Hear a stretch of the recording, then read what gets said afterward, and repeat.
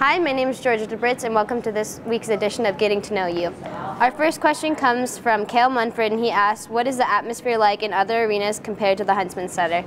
There's no other comparison to the Huntsman Center for sure.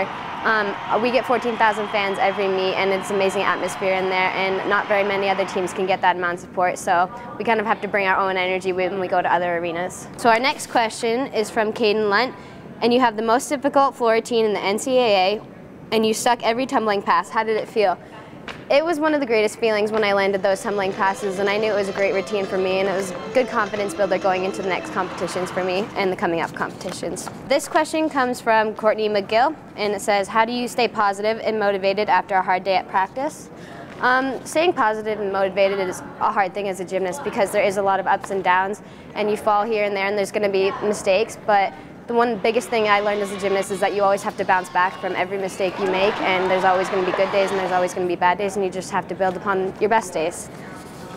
And our last question is from Heidi Browning, and it says, why don't you use grips on the uneven bars? Is it something that your club did, or just something you decided on your own?